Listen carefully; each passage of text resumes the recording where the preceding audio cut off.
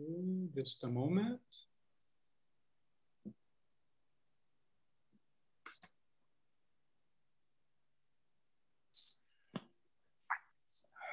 Just a moment.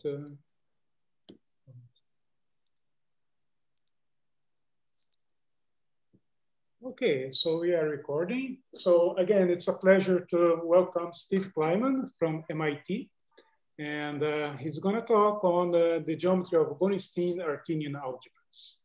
So please, Steve. Okay, well, thank you, Eduardo. And thanks to all the organizers for giving me this opportunity to talk about my work with Jan. Some of you may have heard me talk about the work before. Since then, we've made a lot of progress, and my talk today will focus on this progress, particularly on the geometry. Of course, I have to review a little bit from before, so we'll all have a good base on which to build the geometry.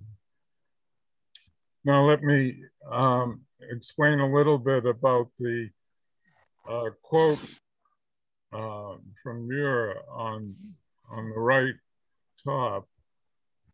So the quote is in print, but Muir told me a little bit about it.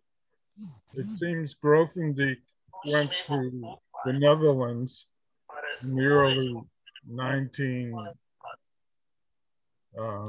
is there an echo there?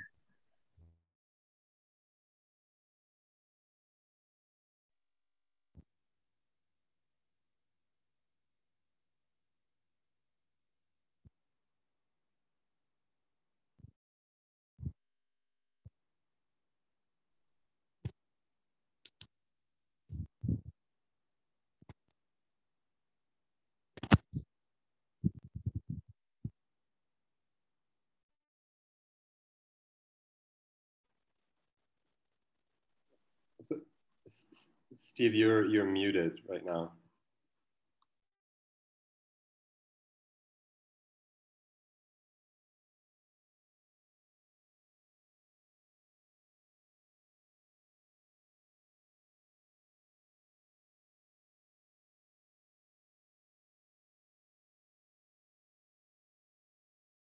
Oh, sorry, I was mute myself. I'm sorry.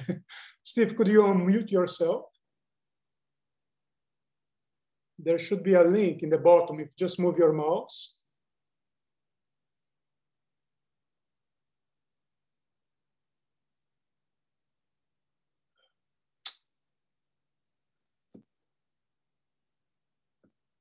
Okay. Just a moment, Steve. I'll see if I can fix this here.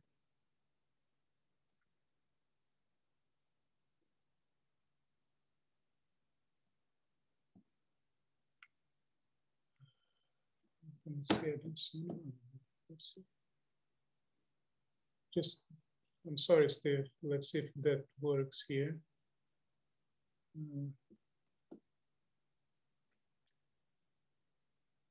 Ethan, can you unmute yourself?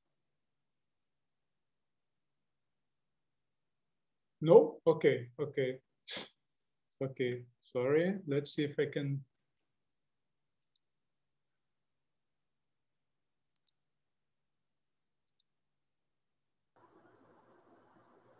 Would you unmute now?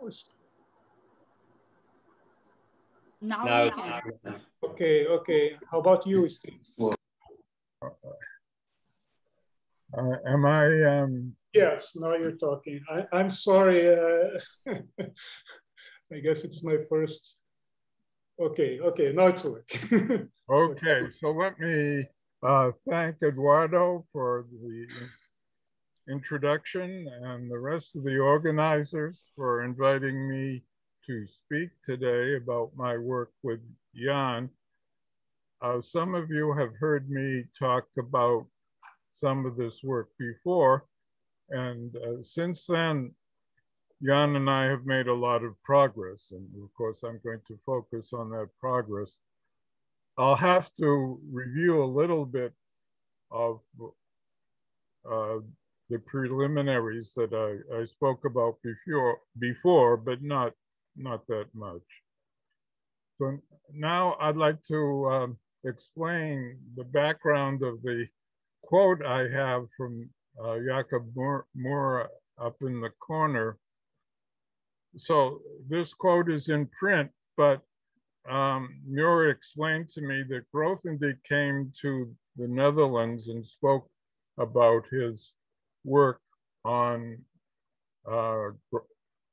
his theory of the Picard scheme in the early 1960s, and explained that he felt that the people in Bayes' school made too strict assumptions and tried to prove too little. So let me read a sentence from Bayes' collected works, his commentaries at the end. Ever since 1949, I considered the construction of an algebraic theory of the Picard variety as the task of greatest urgency in abstract algebraic geometry. Well, they had trouble. They worked only over a field, and they didn't have a good theory of families of Picard varieties, following families of varieties. And of course, they didn't have the richer structure of schemes with nilpotents. So Grothendieck provided these, and he had to develop the tools to do so, notably the theory of representable functors. So there's some parallel here between that situation and Jan's work and mine. A lot of people have been working on the geometry of families of Artin rings, but the work has handled mostly special cases. There isn't really a general theory, which we want to provide. If there's anybody who's equivalent to they in that quote, it would be Tony Yarabino, whose work has been fundamental in the subject, and he's proved a lot of results himself and inspired a lot of others and worked with many people, and now serves as well as a clearinghouse. If you want to know what's been proved in the subject, you ask Tony and he'll tell you. So, okay, let's get started with the talk itself. So a basic question is the Hilbert scheme irreducible? The Hilbert scheme of points. So D here is just an integer, not a function, not a Hilbert polynomial. We could rephrase this as follows. Well, you see, we have a certain subset of the Hilbert scheme, that parameterizing disjoint points. And so we could ask whether the closure of this set is the whole Hilbert scheme, or a weaker form, whether the dimension of the Hilbert scheme is bigger than the dimension of this set sigma. Or we could put it yet another way, is every Artinian quotient of the polynomial ring smoothly? Do we have a flat family that deforms the given Artinian quotient into a disjoint, well, the algebra of the disjoint union?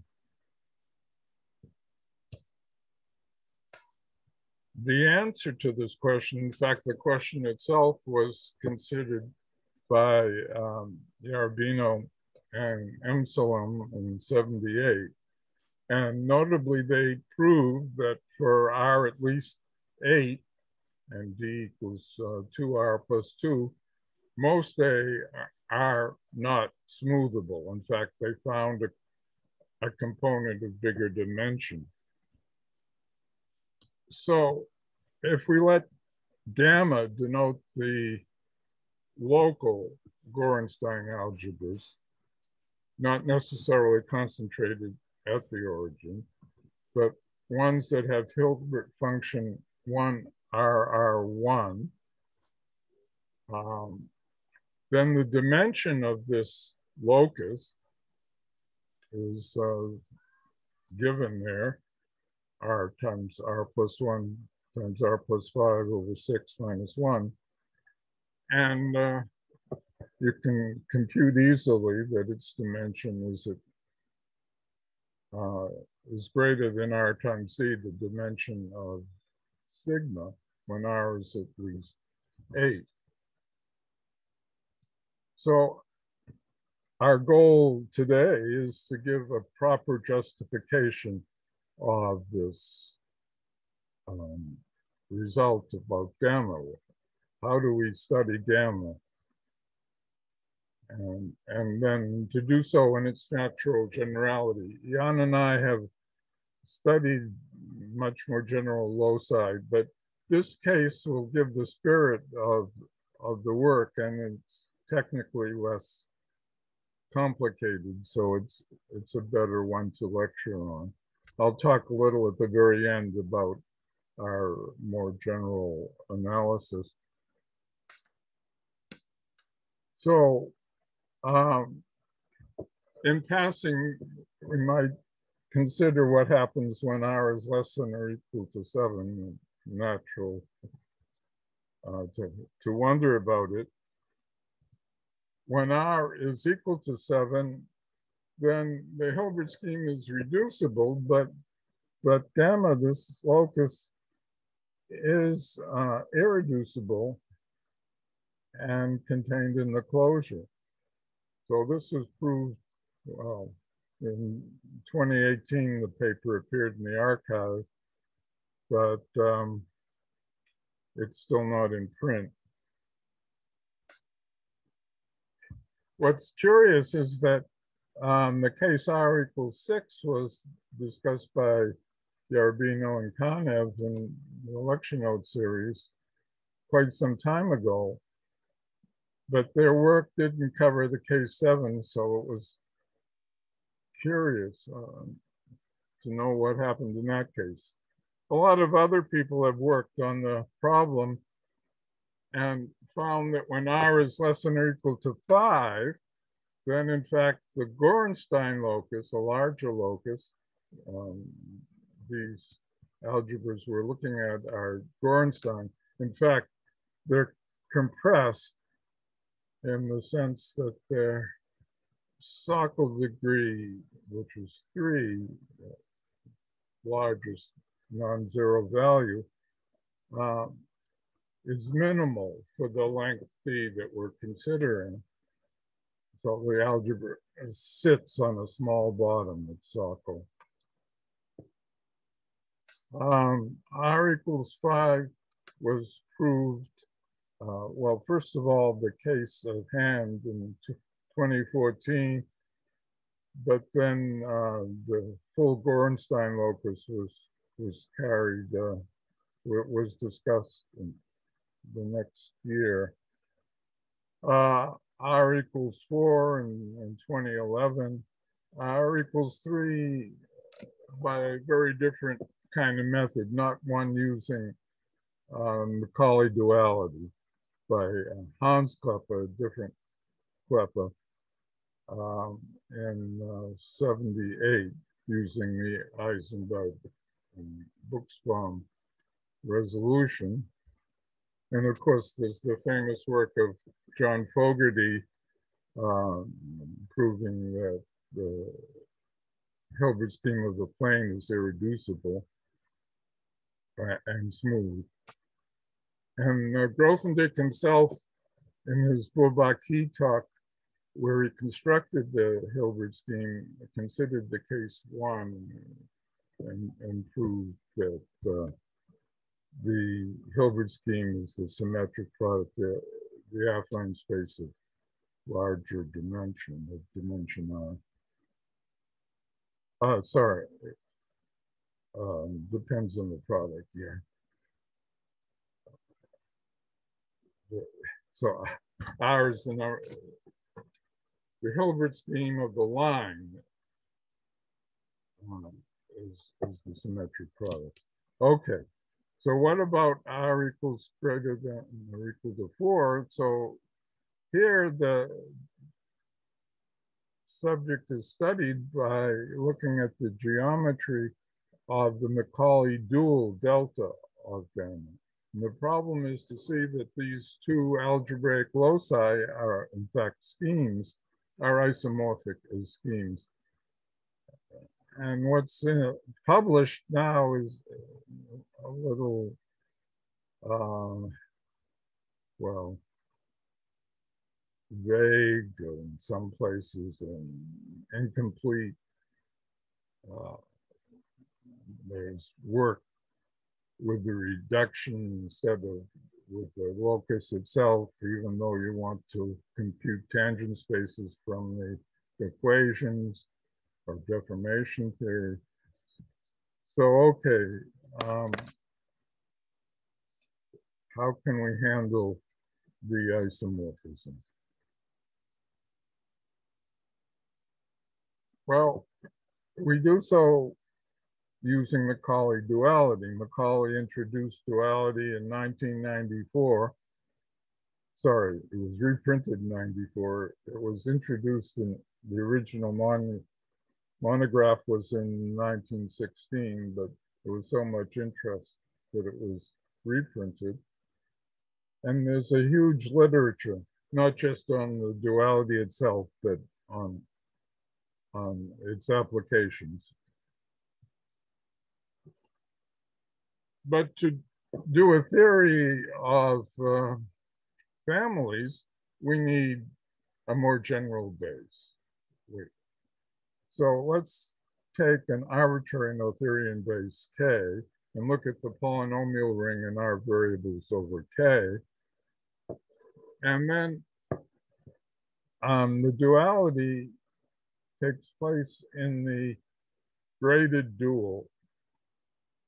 So Macaulay took the K-span of all the reciprocals.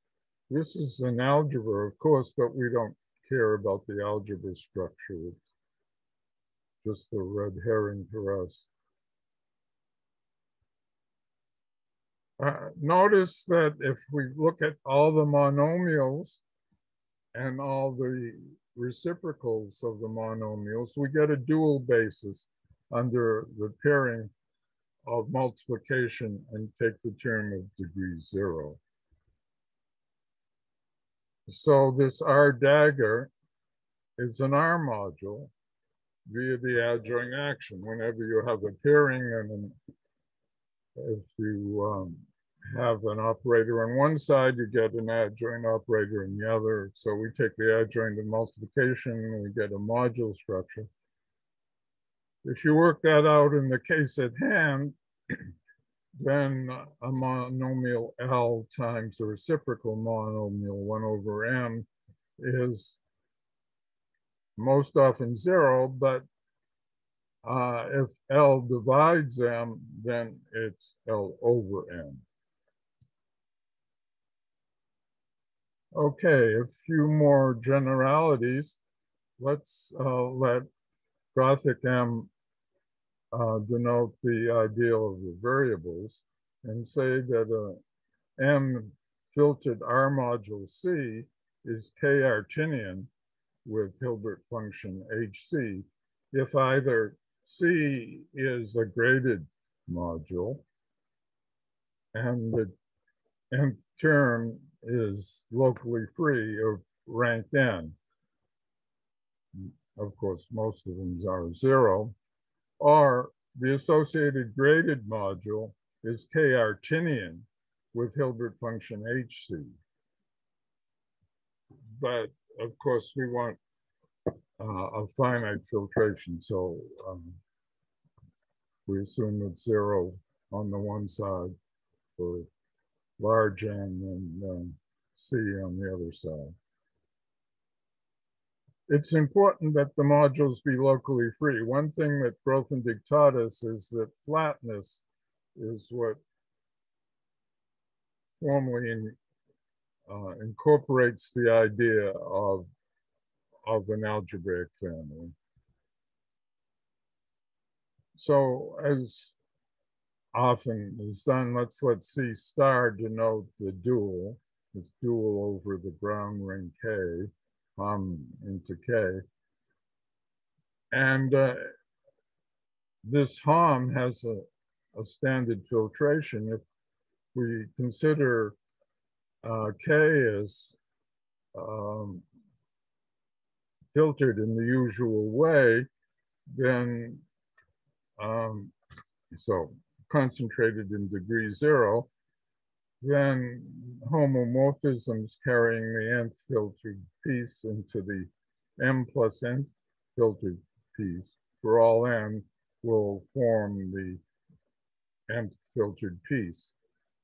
And you can work that out in the case at hand. It turns out to be this expression on the right, C mod f minus 1 m is the dual.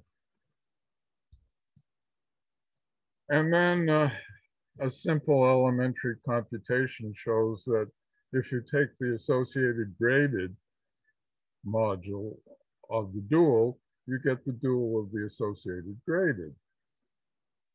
And the Hilbert function flips. Of course, the reciprocal monomials all have negative degree. Okay.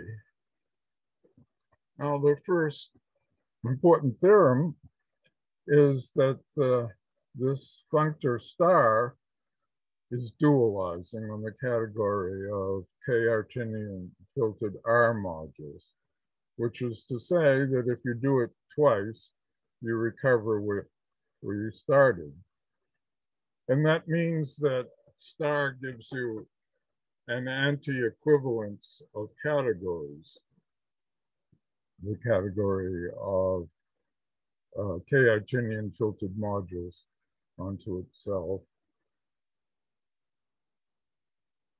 Moreover, star restricts to a dualizing functor on the graded modules.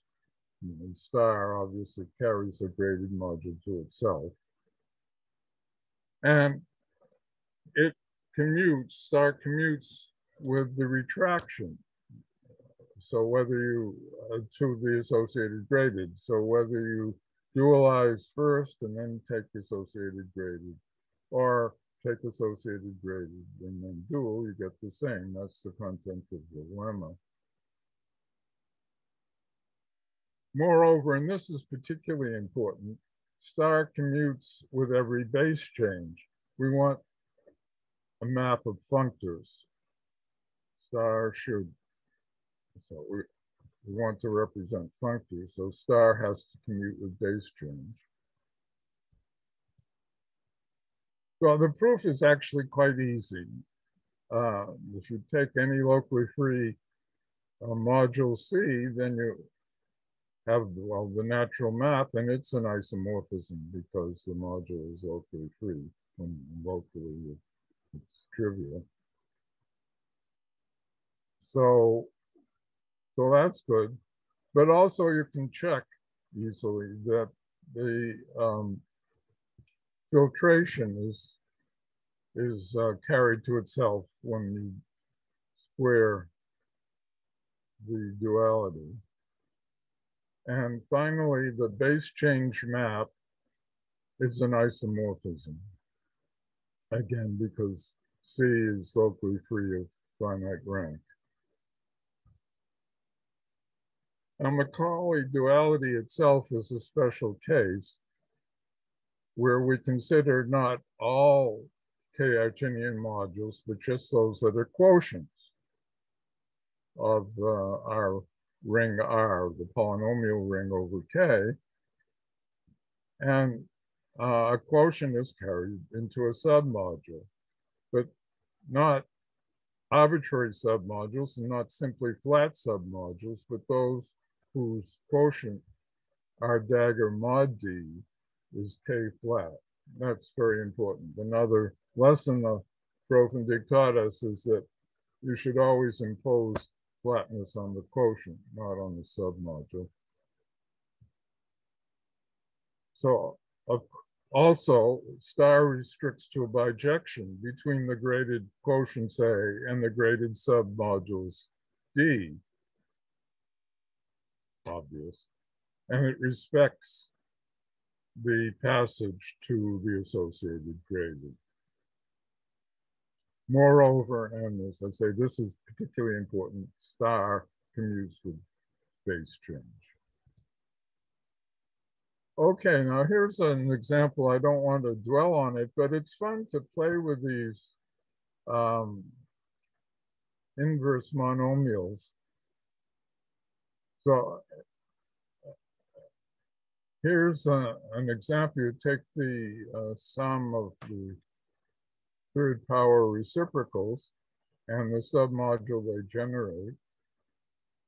And notice that if you take one of the variables, xi, and multiply it by q, then you pick out just one of them because the others are 0, and then you lower the degree. So if you work that out, you find that you get this module, this description of the module D. It's KQ and so forth. And this module has the desired Hilbert function. So there are modules with this Hilbert function, and that's an important observation. We can find the equations that define the algebra itself. So the algebra is the dual of D, and we can write it, of course, as a quotient of R. That quotient is the annihilator of D. It's general theory, again, it's called the apolar module. So we just look at all P such that polynomials P such that P times Q is 0. Well, if we work that out, there are only a few terms that could be non-zero. Here they are. And so we get 0 only when these coefficients are equal to 0. And if you think about it for a minute or two, you'll see that I is generated by these particular polynomials, rather simple. But in particular, it's not a complete intersection. And it may be smoothable. So it's not an example of the sort we wanted at the beginning, but it is an example of an algebra with the appropriate Hilbert function. Now, if you're just given the equations, it's not obvious that it's a Gorenstein algebra. So why in the world is it? Well, here's the story. First of all, we have a version of Macaulay duality.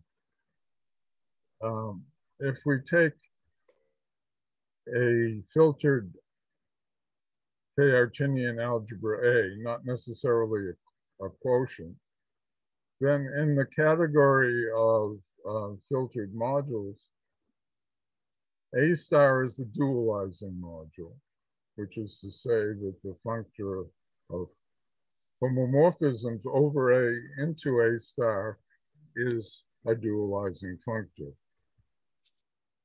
And this is easy to see. It comes down to the adjoint associativity formula, as McLean called it, the adjunction between Hom and tensor product. And if we just see what that says, it says that the Hom into A dual is C dual.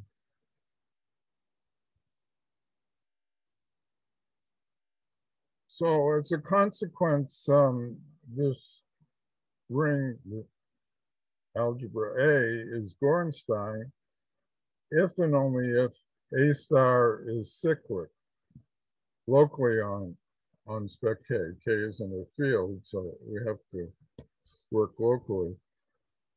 And this holds essentially by definition.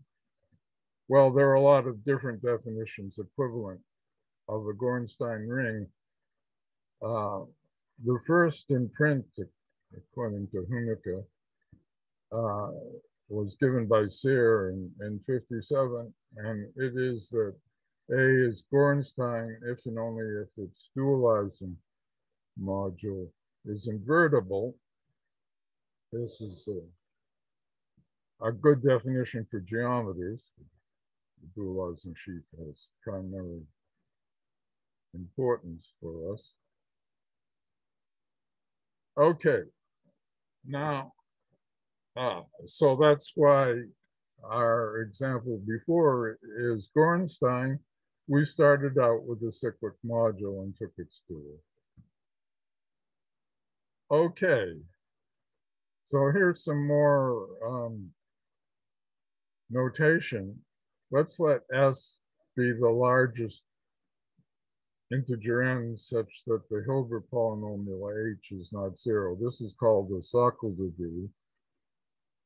And of course, well, to begin with, h is just a function from z to z, but we want it to have finite support. And now we want to consider algebras that are supported at the origin. So we look at this quotient of R and take the subscheme of the full Hilbert scheme of algebras whose spec is contained in this Y. And let's let lambda h denote the locus in H of all the quotients with this given Hilbert function. Now this is a scheme. It has a natural scheme structure. We just have to render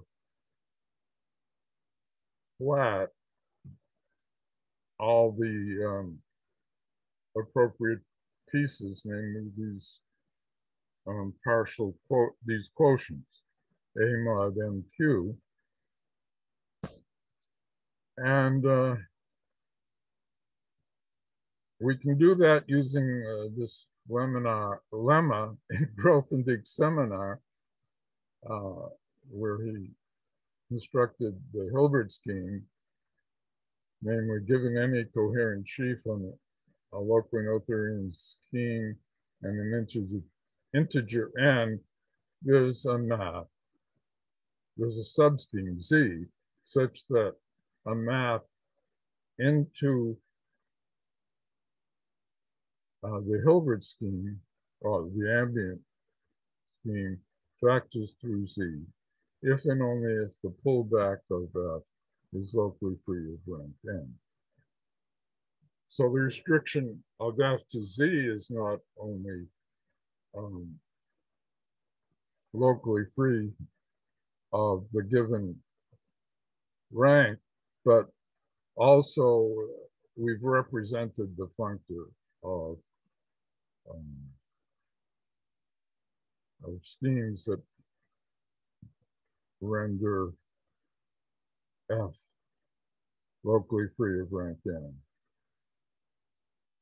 So, well, Grothendieck gave no proof of this lemma, but there is a proof in Mumford's book, Curves on Surfaces, but it's really a simple application of fitting ideals, although Mumford didn't call them that. Okay. Now,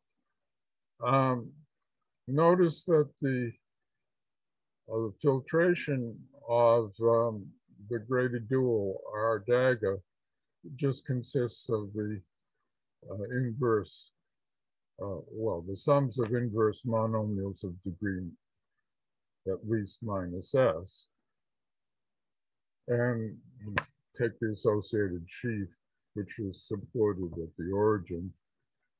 And let's let H star denote the sort of this function where we change n into minus n. Then we have the locus of subsheaves of the submodule f minus s of our dagger, those with this Hilbert function. And of course, we have to insist that the quotient be flat so that everything commutes with base change. This locus is a subscheme of the quote scheme. And we construct it pretty much in the same way using Grothendieck's lemma. Now, the main theorem is that Macaulay duality provides a canonical isomorphism of schemes between these two loci, the loci of quotients with Hilbert function H and the locus of submodules with Hilbert function H star, whose quotient is flat, locally free. It restricts, so this canonical isomorphism of schemes restricts to the subloci of closed subschemes of homogeneous quotients on the one side and of homogeneous submodules on the other side. And it commutes with forming associated graded modules. And the proof is that the two schemes represent canonically isomorphic functors, the isomorphism being given by star. Okay. Now, a simple observation. Notice that if you have Artinian quotient A, then the associated, if the associated graded is Gorenstein, then A is as well.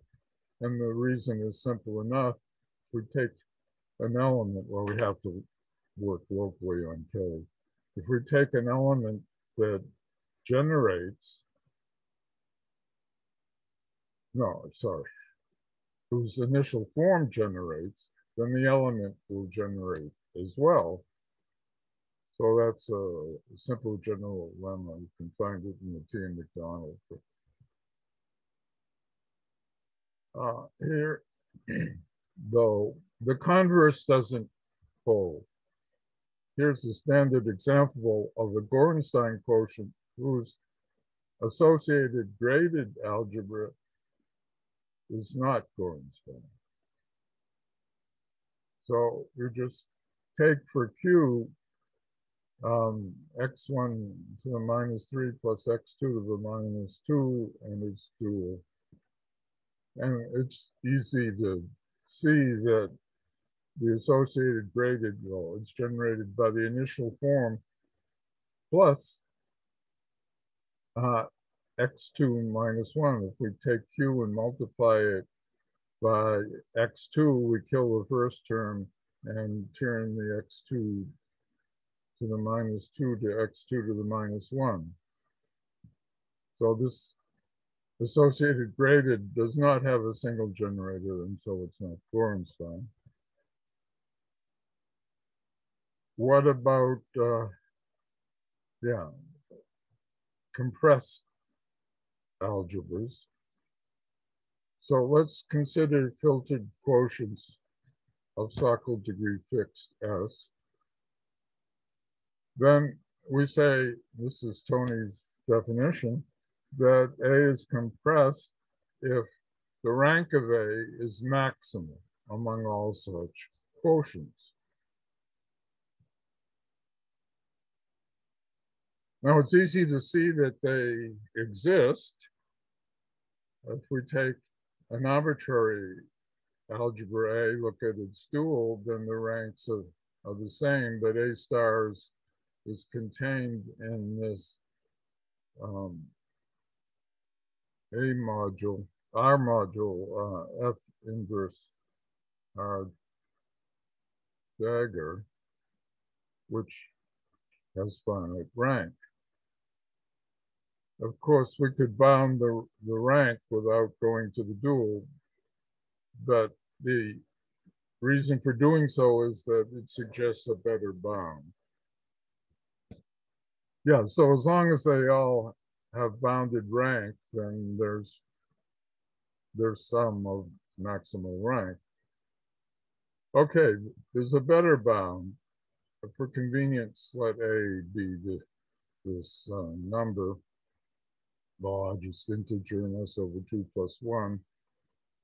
And let's say that A star is generated by RQ, so it's a Gorenstein algebra. And well, we argue locally.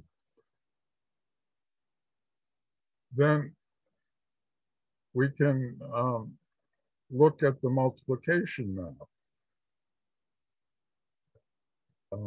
It's best to mod out by the 8th term of the filtration on both sides. Then the rank of A is the sum of two pieces. It's the rank of the source plus the rank of, well, the target is a submodule. And so that's the sum of these two binomial sums of binomial coefficients. Of course, if we have an algebra whose rank meets this better bound, then it's compressed. All other algebras are going to have smaller rank. But the remarkable thing is that the converse holds, at least over a field. So I call this effect because it's due to Tony Yarbino, not to Jan and myself.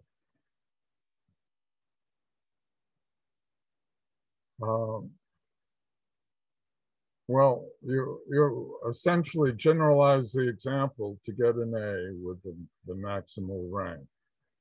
So Tony worked it out for an infinite field, and Matt's Boris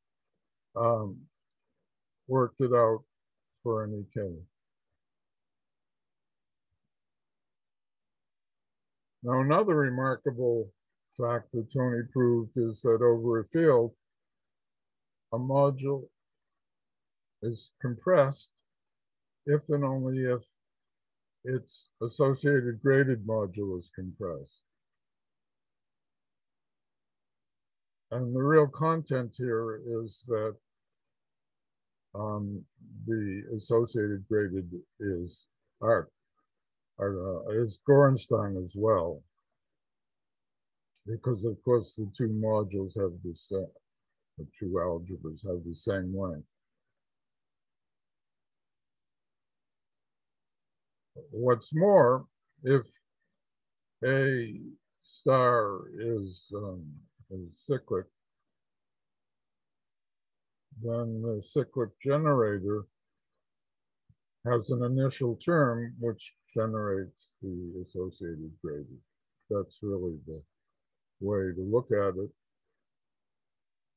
So if we have a module of rank B, so a compressed module, and we look at its dual and suppose it's cyclic, then the 8th grade,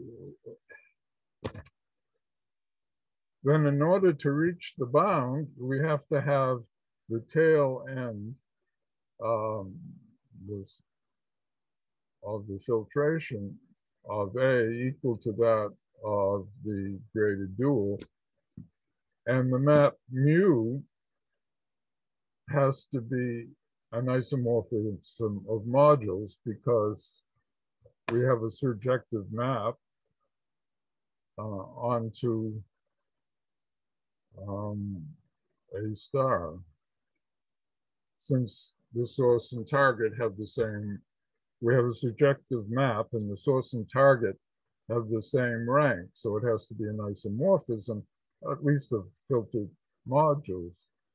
An isomorphism of modules. But now, if you look a little more carefully at it, you can see that the isomorphism actually preserves the filtration. Well, that's the finesse. It's not very hard if you see what to do with intelligent proof. And since the associated grade of mu is an isomorphism, well, the associated grade is generated by the term of Q.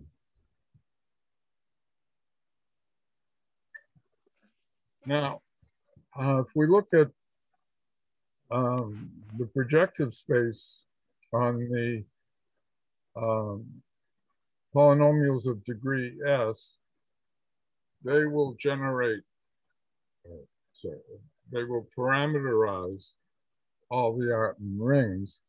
Now, I've used Grothendieck's point of view, so these are one-dimensional quotients. If you dualize, then you get the submodules.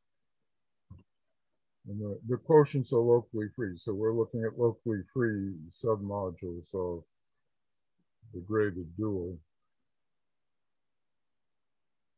And now we can stratify this set. We had these loci of graded homogeneous submodules with do I want submodules of quotients, I guess. Well, some of them are Gorenstein. They're not all Gorenstein. So we just want the Gorenstein ones here. Of course, every scheme point lies in one of these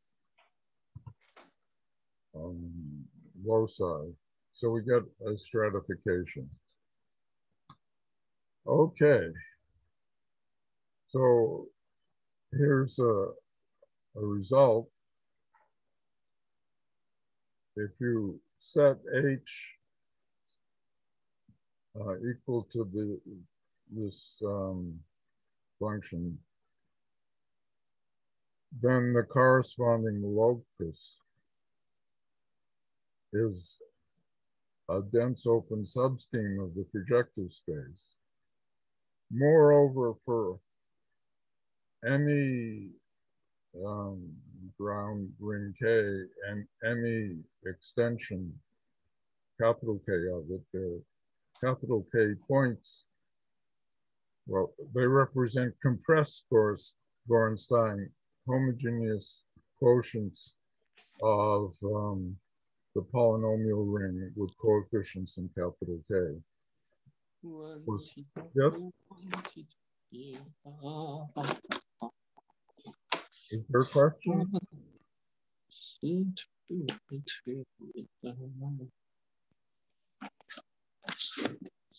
And of course, the rank is equal to B.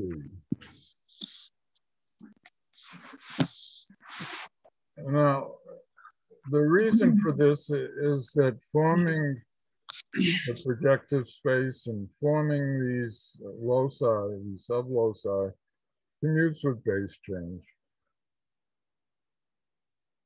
Any representable functor will commute with base change. So we pass to the fibers where we have a base field. Then the projective space is irreducible. So its generic point is going to lie in one of the strata. And that strata will have in its closure all the others. but the rank is upper semi-continuous. So this locus that contains the generic point is going to have a Hilbert function, which is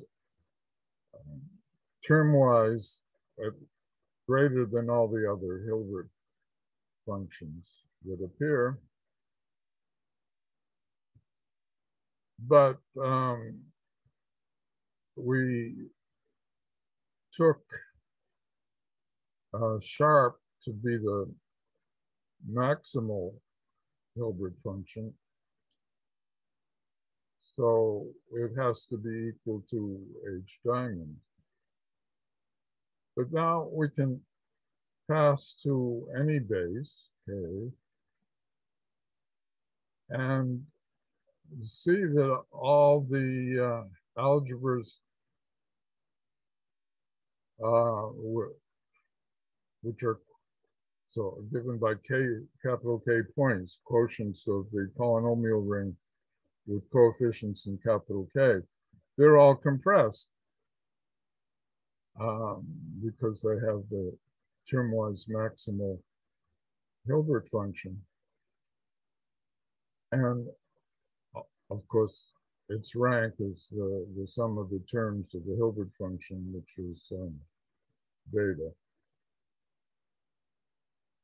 Finally, you have to check that this locus is an open subscheme. It's supported on an open subset just because it's a subscheme containing the generic point of each fiber, but it's actually an open subscheme, and that takes a little argument, not very much. Okay. So far, yeah. We've worked with the homogeneous loci, homogeneous algebras and modules, and the loci of them. But now let's look at the arbitrary modules, arbitrary quotients that are just filtered. So within the locus of filtered modules with Hilbert function H sharp, we can take the open subscheme of Gorenstein quotients and look at the retraction from it to the homogeneous ones, past the associated graded. And it's possible to analyze the fibers.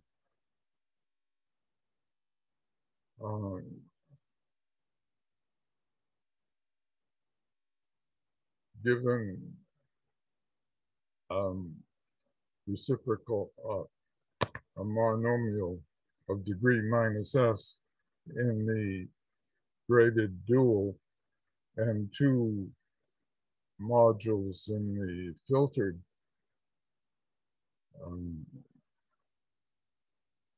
submodule of the term 1 minus s of the dual. You can study when two are the same. This Tony did, and found that the fiber spaces are all affines. The fibers are all affine spaces of this dimension. And his proof just carries over pretty much. Okay, back to the example at the beginning. Then the function, the Hilbert function H sharp is 1RR1. Now, we've been looking at modules that are concentrated at one point, the origin, but we can translate them over all of AR and then get the full locus gamma. So the dimension of gamma is the dimension of those concentrated at the origin plus R for the translation. So the dimension of gamma is the dimension of the homogeneous modules and the, or algebras, and the dimension of the fiber plus R. And if you work that out, you get the number mentioned at the beginning. Well, what sort of generalizations have we worked on? Well, first of all, up to now, the variables have been given weight 1, the standard weighting, but much of what explained works in the weighted case, where the variables have higher degree. And in fact, you can replace the polynomial ring by a more general graded algebra and look at quotients of that.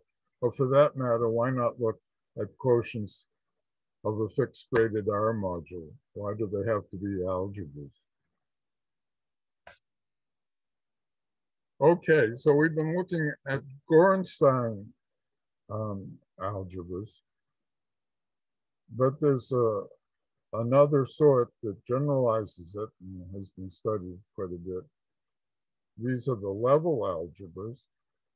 So instead of having one minimal generator, instead of being cyclic, you could take T minimal generators of the same degree. And then instead of using the projective space, you just use the Grassmannian. And the same sort of flattening stratification. We could go one step further and allow our generators to have different degrees. We bunch them up according to degree.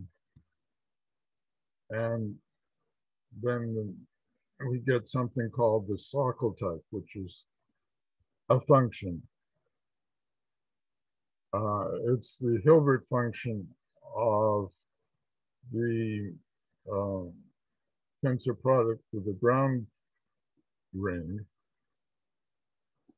And so by Nakayama's lemma, we're looking at minimal generators.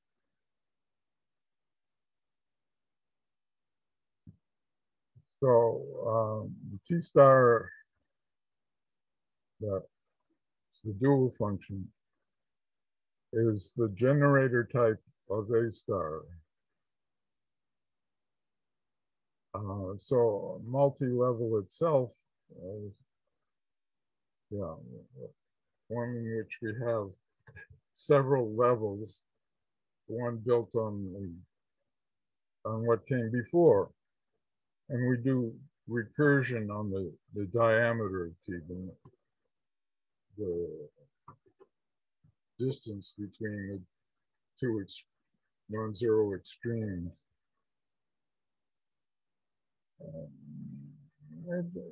The idea is pretty straightforward. Now, it's common to call this the Sockle type. And so what is the Sockle? Why is this called the Sockle type? Well, the Sockle, which is considered often, is just the set of homomorphisms from K into A. Well, this is a submodule of A. But you can deal with it because it's the dual of the generator module, A star R K. So this is another one of Tony's discoveries, which is why I call it a fact. From our point of view, you can look at it this way. First of all, the homomorphisms from K into A are by duality, by star duality. just, well, we have an anti-isomorphism of categories. So we have the homomorphisms from A star to K star. And now if we use adjoint associativity, we see that we get the dual of the generator margin. Otherwise, the socle itself doesn't play much of a role. What's important is this generator margin, at least important for this theory. So, thank you all for your attention. Okay, thank you, Steve.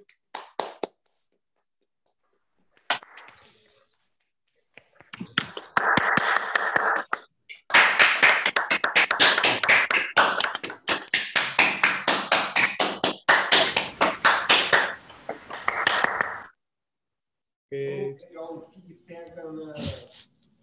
All right, so questions? Don't forget to unmute your microphone.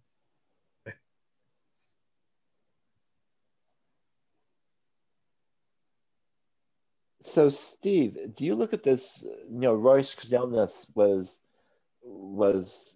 looking at the functors and Luxoff were looking at the functors of finite quotients or saying that you take a local ring and look at the finite quotients and find all sorts of strange behavior. Have you looked at that? At Luxoff's work? Royce-Knellness, and I think he did one paper with Luxoff, yeah. It just found some that they would be very careful in talking about finite quotients of a local algebra and the Hilbert scheme. Well, of course, yeah. Did Jan want to chime in? Well, yeah. Of course, we're careful, but please be good enough to send Jan and me the references, and we'll look into it. I don't recognize the work offhand. Sure. Yeah, in case people are wondering why I'm wearing this hat, it's because it's my Rio hat. Yeah, well, you have Rio on your head. Yes. That's nice. So, okay, so. Yeah, so my sweater is a Norwegian sweater, doll of Norway, classic design. Yeah. In honor of Jan's country. And you are in the US, I assume. What's that? You are in the US. I'm in the US, yeah. Yeah. So it's true. All right. Any more questions? So, okay. Steve, yeah, everyone should feel free to write to me and Jan with questions if any come up. And right. The handout for my talk is on the website apparently, so you can download a copy if you'd like and ask us about it. Right. Steve, you considered the Hilbert scheme of the affine space, right? Yeah. Can we consider projective things as well, rational, or how is that? Oh, well, yeah.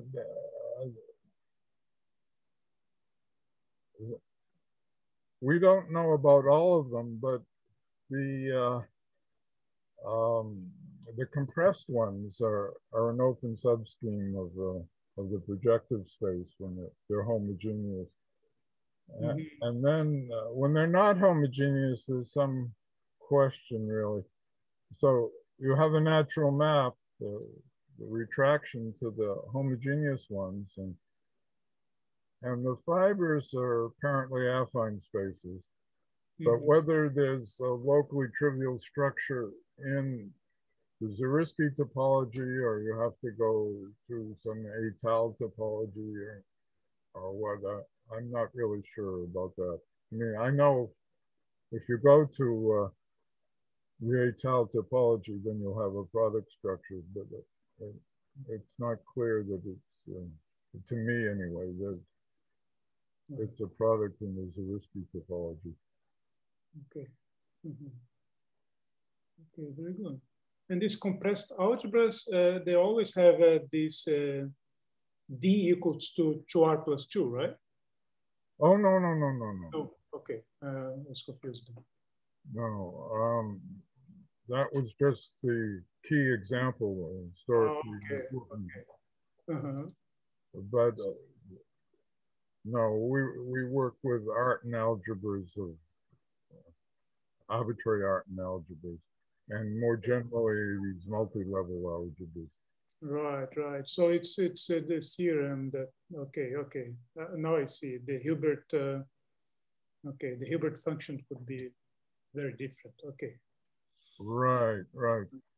I might say that the notion of multi-level algebras is something new because over a field, every algebra is multi-level. But what's special for us is the imposition of flatness, of local freeness of the associated graded, well, of the algebra itself, but more strongly of the associated graded. And you need that that flatness to get good families and to represent the functor. Okay. So if there are no more questions, I'll try. Yes. And right, go ahead. Just say hello to Steve to begin with. I recall a lecture by Skelnes where he had some quite unexpected results on non-closed points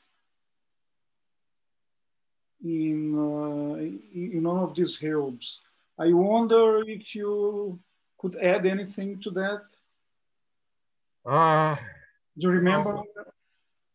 I don't think that our work has much overlap with his. Maybe Jan knows better. That was the question I asked also. You asked as well? Yeah. I think Roy's work, Skelnes's work goes off in a different direction. It's not that related to what we're doing. But maybe I'm missing something.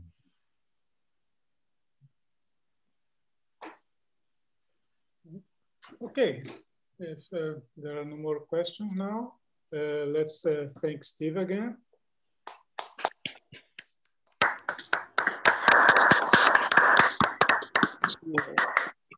And thank you all for attending. I'm stopping the record.